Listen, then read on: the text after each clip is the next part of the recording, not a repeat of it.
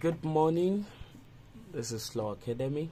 So on the group we have just two questions, and the first question is are there plugins that are built specially for mastering, and are there ones that are built specially for mixing, or are they the same? Can we just use any plugins? The answer is yes. There are plugins that are built for mixing, and there are ones that are built for mastering. Okay, so the second question said it was asking, how can we identify these plugins? How can we know this plugin is a mastering plugin, and how can we know the other one is for mixing? The first way we can detect this is when you read about the plugin. When they build the plugin, there are always documents that comes out with it. So if you are very detailed with the plugins that you use, or probably you purchase them, you must have read about them and know, this is a special mastering tools. This one is a mixing plugin. You understand? That is one. The second way you can identify this is that sometimes they even embed it in the name. Okay, so mastering, so mastering suit, so you understand? So not all the time, but sometimes they embed it in their name, then you just know this is for mixing and this is for mastering. That's the second way to identify these plugins. The third way to identify them, probably you just bump on a plugin on your system, and you want to, you don't know if this is a mastering plugin or a mixing plugin. Now what you should check out is the response of that plugin. The response of a mastering plugin is always gentle. It's gentle on whatever sound you are applying them to. Okay, for example, you apply a 2 dB boost or 3 dB boost or even 5 dB boost or cut on a particular frequency, or maybe on a threshold and all that. You see that the effect on that sound, if the effect is gentle and you feel like you want to drag it the more, you understand, you are probably using a mastering plugin. Okay, but for a mixing plugin, any little change that you make in your plugin, you easily hear the difference coming out on the sound. Do you get the point? Okay, so another thing is that, even if you have a mastering plugin, plugins are better than each other. There are companies that build plugins, and there are some that build the same kind of plugin, but you can't compare the quality to each other. So you can't tell me that a particular EQ and another EQ are the same. Okay, no, a particular one might have a better quality than the other. Okay, for example, there is a popular plugins that everybody use, a FabFilter. It is very good. There are so many features in it, but there are some older plugins that when you use them side by side with FabFilter, you will never use FabFilter again. Okay, so the quality of these plugins varies. There are plugins, okay, for example, there are EQs that is being sold for $3, and there are EQs that are being sold for $20. You can't tell me that the quality of the EQ that was free or being sold for $2 will give you the same quality as the one that is being sold for $20. Okay, so all these things you have to put in mind. So even if it is a mastering plugin, if it is a cheap mastering plugin, a plugin that is not well built, it might still respond like a mixing plugin. Okay, So if you have a quality mastering plugins, just like the BX or all this BX or okay, you can see in the name now, BX Mastering Desk, BX True Peaks. You understand? For example, let me pull up the mastering decks. So BX Mastering Decks, okay, from Brainworks. Now this is a mastering plugins because it has been embedded in, you say, analog mastering system. You can see it, analog mastering system. So it has been embedded in the name, so you easily know that this plugin is a mastering plugin. So the people that build this is Plugin Alliance. You can get this from them. It's a very good plugin. So I just showed that up to show you that there are some plugins that the name will tell you if there are mastering or plugin or a mixing suite. Okay, so I'm trying to, oh yes, so all these BX plugin, this in this area you have the tone, which is similar to the equalizer. You have the bass, the mid, the treble, and the presence. So using these two now, you can't tell me that the quality I get from this plugin, this EQ session, will give me the same result as using this. This is a step plugin that comes with Cubase and is an EQ. So using this will give me a better quality. Okay, now comparing, let me think of this not to overload my CPU. So there is an EQ. This is a frequency. Okay, so you can't tell me that using this and using this vocal EQ from Auto-Tune and Tires, so you can not tell me that the quality of this and this will be the same. No, because this is far expensive. It comes in a bundle and it's sold for around $500. Okay, so this and this if I have this and this, I can't use this. I would rather use this because the quality this will give me is far better than this. Okay, so take note, you might be, why I'm showing this is that you might be using a mastering plugins and that mastering plugin is still responding like a mixing plugin. Okay, but if you have low quality plugins, the mastering plugins will apply more gentle effect or response on whatever you are applying them to than the mixing plugins. And if you have tons of quality plugins, okay, so if you compare their sounds, you will notice that some are very gentle, some are very expressive. Then you know the one that is more gentle is probably a mastering plugin.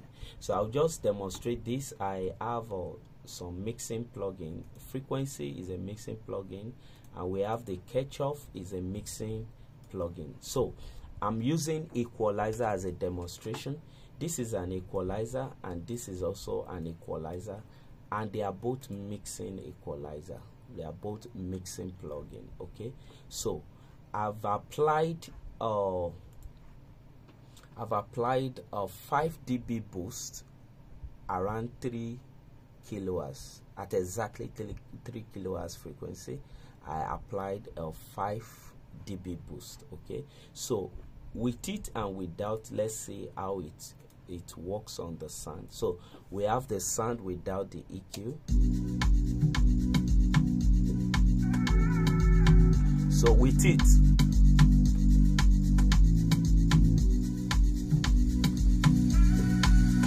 without it, okay, with it, without it. So you can see that the change is noticeable at 5 dB 3 kilohertz. Then I did the same thing on Kirchhoff EQ. Okay, so I apply a boost of 5 dB at 3 kilohertz. Okay, so let's see the response. Without it, with it, without it, with it.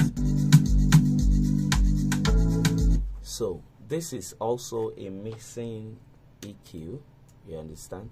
So you easily get the difference in the sound. Now let's look at the Neve Soma.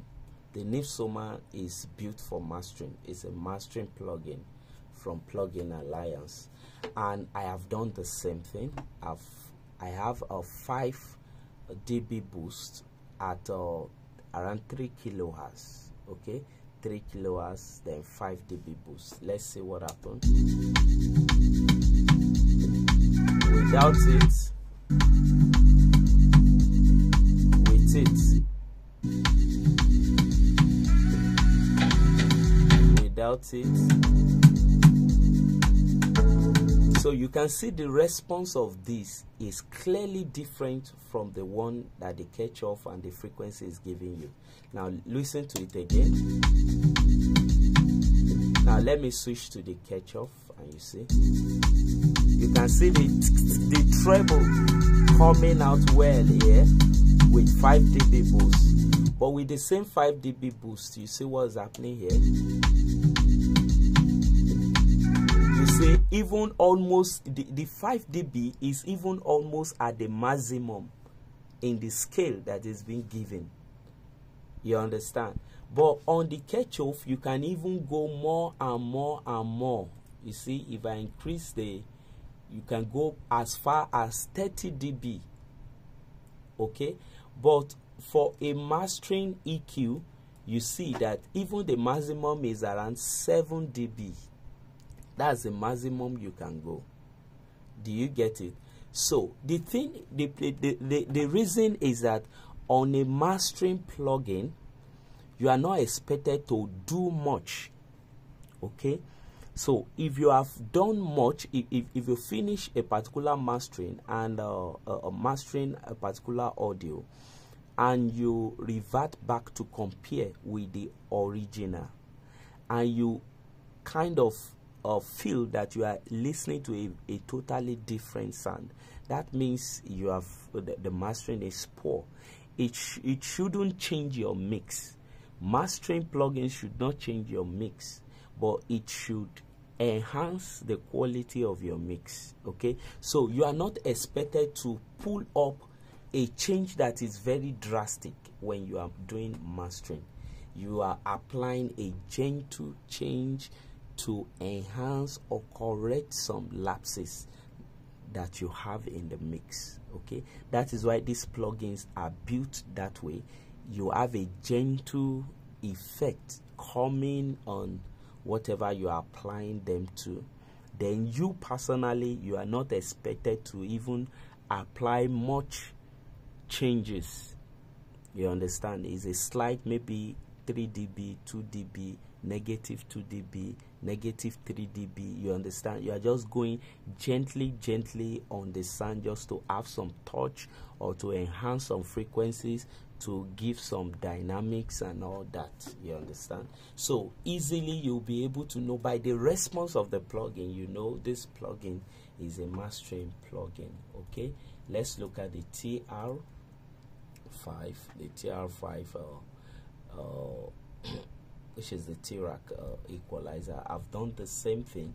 Let's see what it gives. Without it, with it. Do you get it? Now this is a mastering tool, is a mastering EQ, but the response is a bit higher, more responsive than the audio Neve Soma. So it means that this audio NIF Soma is a better mastering EQ than the TR5. Are you getting the point?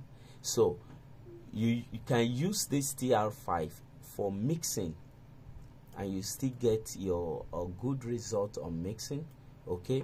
But the NIF Soma, it's better used for mastering because you hardly notice your change when you are using it for mixing, because you want some drastic movement, drastic change, drastic dynamics on your mix.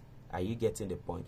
Though they are both mastering plugins, but one is even more responsive than the other because they comes from different companies. Okay, so the one that is less responsive is a better mastering plugin. So plugins qualities are different from each other, so sometimes you might confuse mastering plugins with a mixing plugin. Are you getting the point? All right, so with this, I think I've answered the two questions. And the second question, I said, can we just use any of them? Yes, depending on what you want to achieve. So if you are mixing, you should be using a mixing plugin. But sometimes you might just want a slight touch or a slight changes after you might have completed your mix. Okay, maybe you just know that if I can have a little boost of this or apply a little compression to this, you don't want that whatever you want to apply to be drastic, you understand? But you are still on the mix, so you can apply a mastering plugin to achieve that. So you can use a mastering plugin while you are mixing. Okay, so it depends on the case. And when you are mastering too, you can also use mixing plugins while you are mastering, but you must know that a mixing plugin is more responsive. So the change that you are applying, instead of applying, for example, you want to have a negative 3 dB cut at a particular frequency, then you consider having a negative 1 dB cut using a mixing plugin. But using a mastering plugin, you can still have your negative 3 dB cut. You understand? It will be giving you a similar result with the mixing plugin that you are having a negative 1 dB cut. So with this, I hope you understand the explanation and all this plugin. So read about your plugins, the plugin you are using, to differentiate them. Look at the name very well. If you have been given a clue if it is a mixing or mastering plugin, then third way, check out the responsiveness of that plugin or whatever you are applying them to. Thank you, and I will see you next time. Bye.